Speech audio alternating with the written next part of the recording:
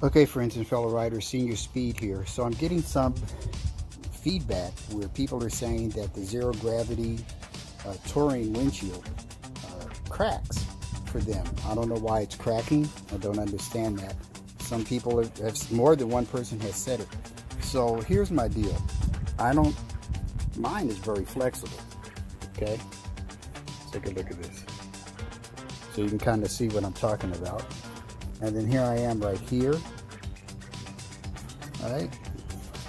One person said that theirs cracked from top to bottom along the side. I'm not sure what that means exactly, but